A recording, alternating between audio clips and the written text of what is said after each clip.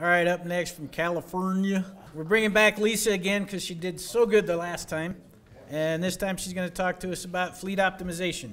Okay, we'll go ahead and get started. This is a presentation that I adapted. Henry Knipe in the room asked me to co-present with him at the APWA conference back in, I think it was April or May. I'm going to talk about fleet optimization in Caltrans and basically our focus on utilization. I'm going to talk a little bit about the Caltrans fleet and why we needed to make a change, what our goals of the program were, and what I think are our keys to success. And even though this is focusing on utilization, it's more, optimization is more than just usage. And then I'll hit on some of the results that we've seen. So we operate in 12 different districts across the state, and we have many different user groups, as many of you have. We have over 12,000 mobile fleet units, and we have a diverse fleet, like many of you, about 310 different types of asset types. And this last piece on here, this external oversight, is really important to why we're doing what we're doing. So I'll explain a little bit more about that later. We had the Tahoe wake-up call, and this is not waking up in Lake Tahoe. So in 2015, we purchased some new Chevy Tahoes, and let me just add that because we have this external oversight and we have it in legislation that SUVs and four-wheel drives require a lot of justification. Four-wheel drive, SUVs in general, highly prized in the department. So in 2015, we put these into service, and a few months in, or almost a year in, we decided to run some reports to see how they were doing.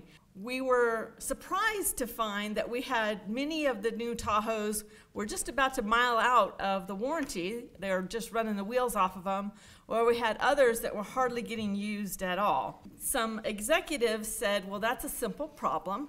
You just take the report and fold it in two, and you swap the high for the low, right? That simple, easy peasy. And we all know that things are not so simple.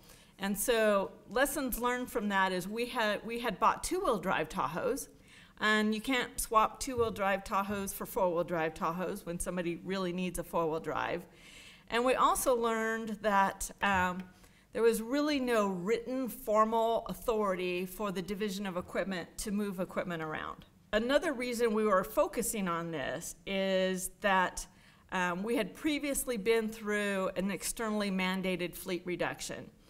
And our leadership at the time was very good about communicating this upward, that we hadn't learned our lesson. We still had a lot of underutilized vehicles in the fleet. And he was very good at communicating that we were at risk. Having underutilized vehicles in the fleet was a risk because we were at risk of losing them, and at least worse for us in the division of equipment, we would lose the associated resources. In the prior fleet reduction, we lost about 10% of the fleet, and we lost about 25% of our fleet replacement. That's finance math, and we lost about 41 positions. So we did not want that to happen again. So the overall goals of our optimization program were to meet the retention criteria, and this is, I'll talk a little bit more about this later, but I call this retention criteria the floor. This is like the least amount of usage you need to have on a vehicle in order to justify continuing to own it. So at the beginning, we were focusing this on light duty, and everything that you see in this presentation with an asterisk was added as we got into the second and third year of this program and came out of the Lean Six Sigma project. So now we're focusing on meeting the retention criteria for the heavy duty fleet, or the non-light duty, which is the off-road and the heavy duty truck. We also wanted to level the usage and manage and maximize our warranties. And we also wanted to get delegated authority, want to get our house in shape so that we could get delegated authority to approve and plan our own fleet acquisitions without having to go to an external entity. You can see the slides changed to a different color, green. Green is for Lean Six Sigma, because when you complete your training, you get a green belt. So this is, I have about four slides on Lean Six Sigma. I will try to keep it short and not get into too much detail, but if you want to linger here, stop me and let me know. So we did a Lean Six Sigma process on this optimization program that we had. We have a team of people that are close to the process. We want to make the process more efficient, less wasteful, and improve the quality of the process. And when I went through my Lean Six Sigma training, our teacher always was talking about, you start open, narrow, close. You look at the big picture, you drill down in data, and you come to a very closed, focused solution. So that's the open, narrow, close. In Lean Six Sigma, you spend a lot of time at the beginning mapping out the different steps in the process. It's a data-driven process as well. And at the end, you have a control plan, because you've gone through all this work. You don't want the problems or the process to unravel and go back to the prior state. So that's a little bit about Lean Six Sigma. And in Lean Six Sigma, this acronym is called DMAIC. These are the cycle when you go through a Lean Six Sigma process. You're defining the problem, you're measuring it, you're taking lots of data, whatever data you can find to give you an indication of where you're at, how your process is performing. You analyze, and Bob is a green belt as well, so pipe in at any time. And then you look, so oftentimes when you get a group together, they immediately want to start, they want to jump to solutions. But if you really don't analyze and baseline and measure, you might be doing a solution that's not really going to affect how your process performs. And then the last step is control. This is the value stream. You're mapping the process and looking for the steps in the process that are wasteful and what are the steps in the process that are adding value.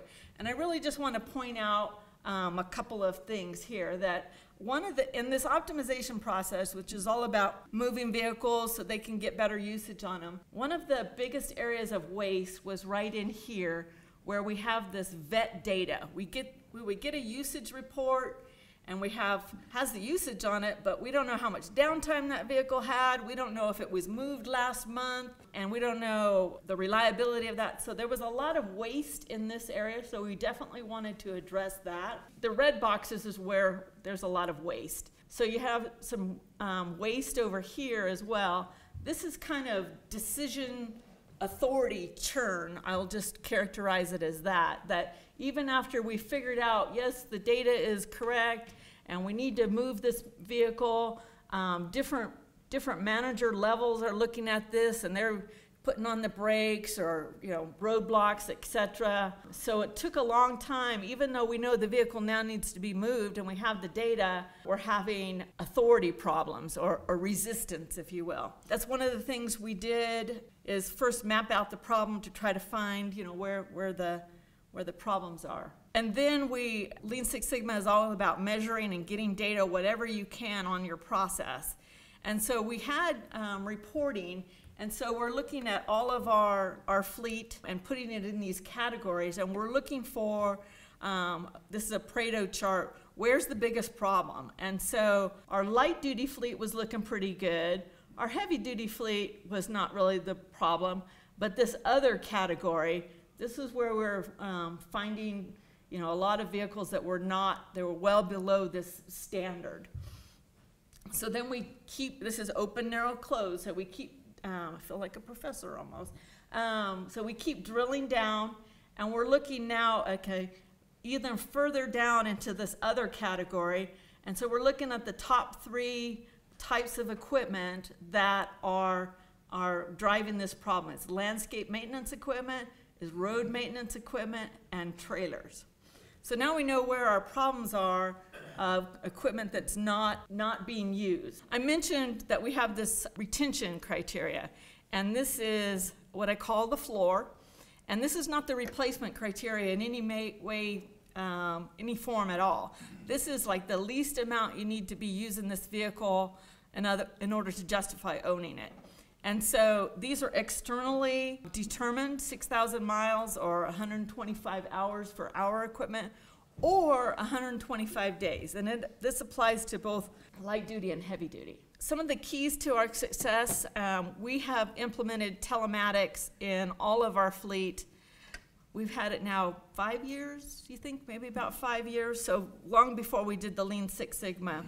This is by far very fundamental to our success, to be able to more actively manage our fleet. We were managing our fleet before, but now we have good, accurate data. It's not infallible, but it's accurate, it's automatic, and it's difficult to dispute. So that was very important to getting to where we needed to be. Other keys to our success is getting some kind of formal written authority in the division of equipment. So we had this sense of ownership of different units in the organization. So after the Tahoe wake-up call, a formal delegation was given to my boss, Bob Myers now. Although not many people really see that. That really just goes from his boss to him. And like the rest of the department doesn't care, doesn't know about it. You know, we spout it, we cite it. So that was helpful in some regards. But in 2018, we have these deputy directives that do get distributed to the whole department. And there's one that's been around for years on the use of state vehicles. Well, kind of surprising to us when the new version came out, it had a lot of stuff in there about optimization and the staff that we have in place and the delegated authority for that. That was an improvement over the 2015. But we're planning on doing a specific directive just on optimization. And that's a recommendation that came out of the Lean Six Sigma. You can see the asterisk down there. And that is to kind of get rid of that waste where you saw we have resistance in that process map of people that don't want to, even though the data's there, and they still want to put up roadblocks. So this would be kind of like the final piece to get that delegation widely known, or that authority widely known in the department. Other keys to success is that we've put resources on this. It's a full-time job. Each district, we have 12 operating districts, has a fleet optimization manager that reports to the district, not to the division of equipment. Sometimes they're under the admin umbrella or deputy, sometimes they're under maintenance. In any case, they're looking at what's going on. They're looking at reports for helping to manage and move equipment within their district. And this has question marks because at the time that I did this slide, we didn't have a permanent employee in the position. Somebody retired. And I had 11 candidates apply for this job. So this kind of tells you a little bit about the culture. This is not a popular job. This is the job where I come and take your vehicle away. It can be contentious, it can be political. I had many candidates, difficult choice to make, but we finally have gotten a person in there. And next time you see this presentation, George Edwards' picture will be in there. So another key to our success in this area is the reporting. And again, this has the asterisk, so this came out of the Lean Six Sigma. We have this report, comes out monthly. I'm going to call it here the One and Done report. It's also called the FOUR report, the Fleet Optimization Utilization Report, FOUR. This report, you saw in that process map of all of the waste in that vet data step. This is the One and Done report. It accounts for downtime, and the thresholds that you need to hit, that floor, are proportionally reduced by the amount of days of downtime. So it takes away that argument that it was down. Well, it was down, but we lowered the target for you based upon that downtime. This report also identifies the high and the low, so we have a tab on the report that has the top 5%, the top and the lowest 5%. This identifies opportunities for swapping high and low equipment. It also captures past moves, so if you see something on there that's not meeting the standard, you can see that, well, it was moved last month, so it hasn't had a chance to really excel in its new assignment. If you find data that's incorrect in this report, there's a feature to click on it and send an email right from there, and that goes to the source of the person who created the report, so the correction can get made at the source and not you having to fix it every month when you get the report. So again, that's reducing the waste. Another nickname for this report is called the shopping list, because this is what the fleet optimization managers do, the FOMs in the district.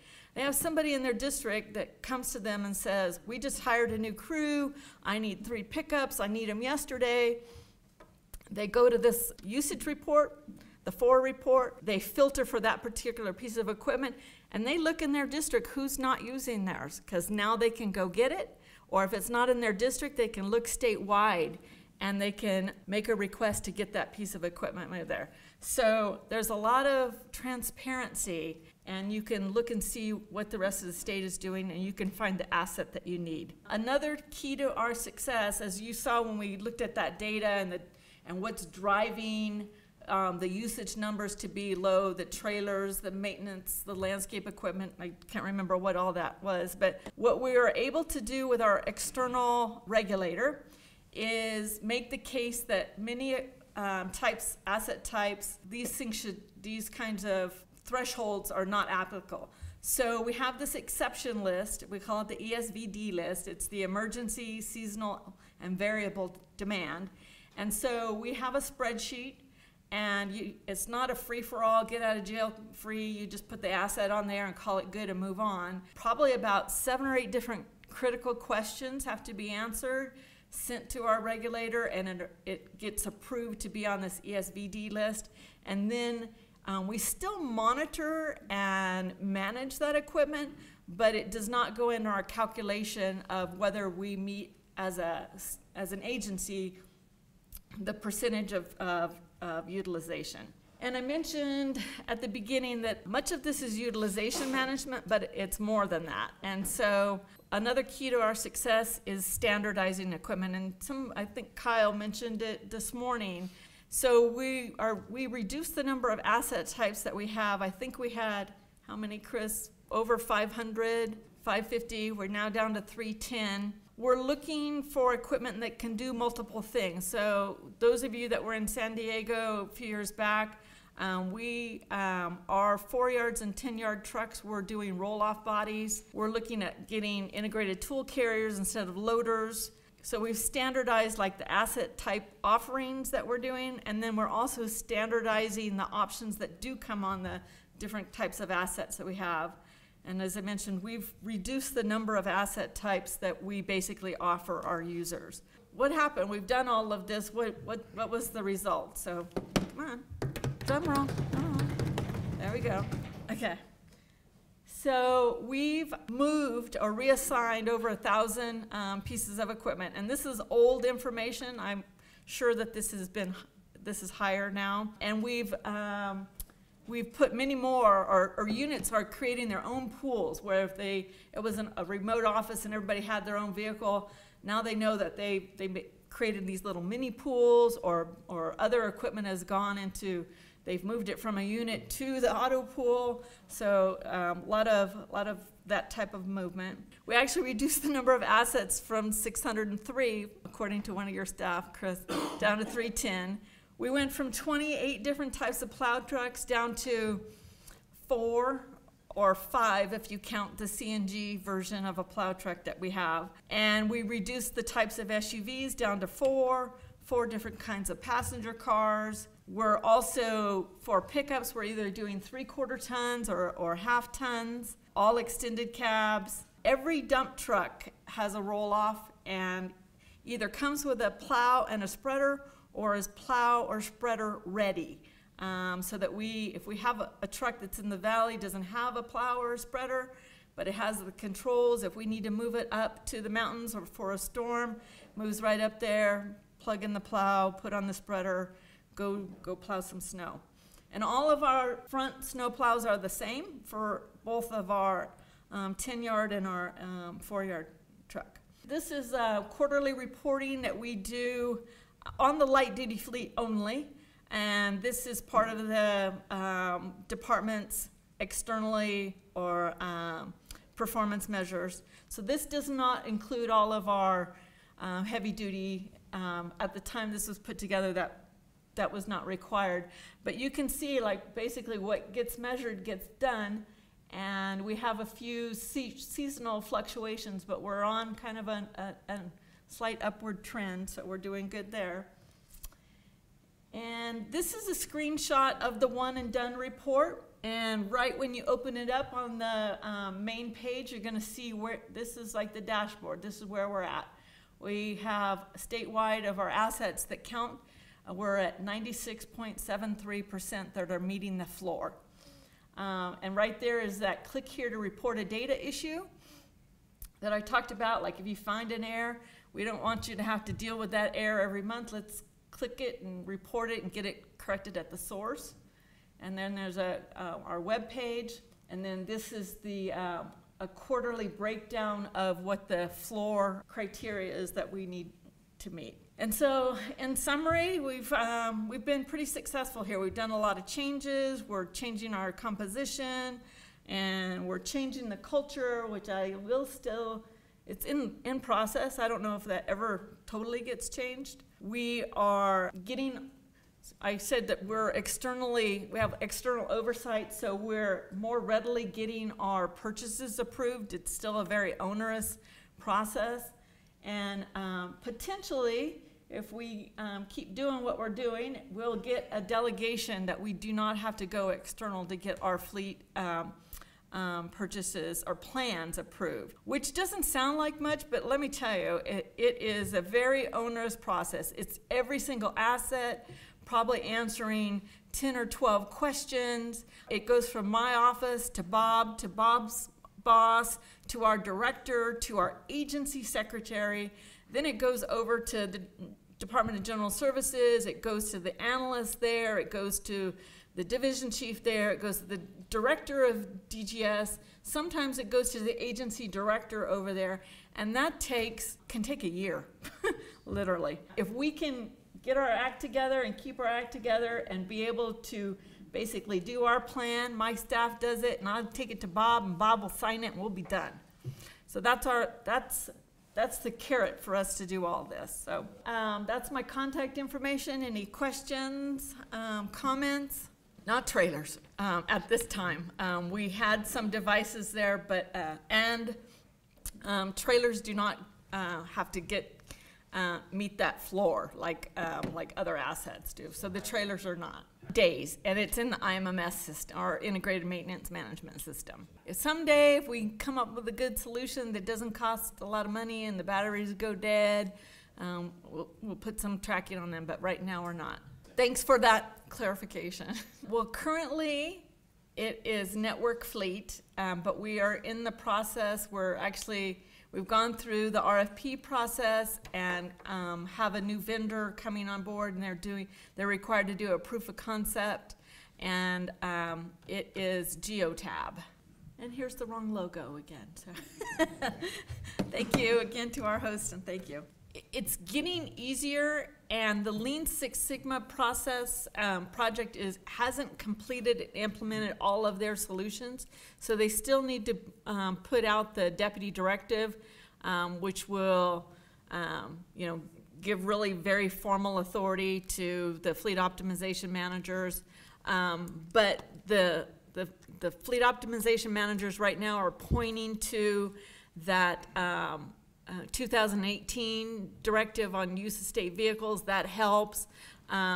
It also helps that from the very beginning of this, 2 directors ago, our director, it was top down. We got a lot of support and backing from them, because they understand that if we continue to have underutilized vehicles, we're at risk of losing even more vehicles. So it's changing, and I've had somebody. It's been a long process to get this position filled, and I've had somebody acting in that position that has done a great job. She takes people's vehicles away. They seem to like her. She gives them a bagel, and they're happy. So, The repo lady. yeah, the repo lady. And we had. She's the second person to be in that job. The first person had very much of a, I'm taking it, you're not using it, end of conversation. That was Ron, the repo Don. Yeah, and so then we had Gail. Gail Sparkman, who's been, she actually comes from admin, and she was doing an out-of-class for several months. She had a whole different style. It's like, we're a team, and just, you can't stay mad at her, and she just, but she's persistent, and like I said, she would bring you cookies and take your keys. And so now we're going to have someone else in the job, and they'll have to find their own style and way of doing business. Well, when we got Network Fleet, it was easy to get them on board. There happened to be a WSHEMA contract, or the Western States Contracting Alliance. And actually, Verizon was on the contract, and we were able to quickly move and get them on. So that was like our first foray into the telematics, and we were able to do it quickly. It was what it was. There were some, especially for our electric vehicles and even like our plug-in hybrid vehicles, the telematics didn't work right on them. It would show that they were driving on the weekend when they never moved, so there was some problems. I mean, it's still more accurate data than we had any other source, but we also didn't have, we took the terms of the contract the way the WSHEMA contract was. There was not any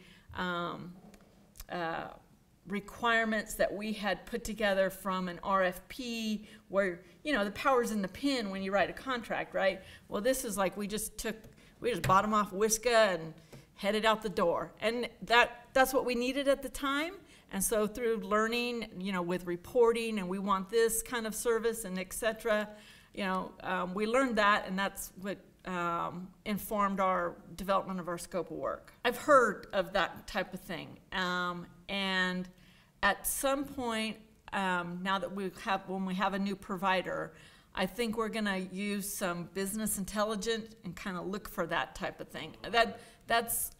I see that as probably like the next level of sophistication in reporting and looking for that type of thing.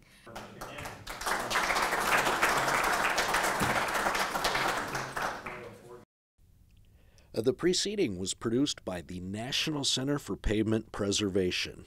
More information can be found on the web at pavementpreservation.org. Additional support provided by Michigan State University.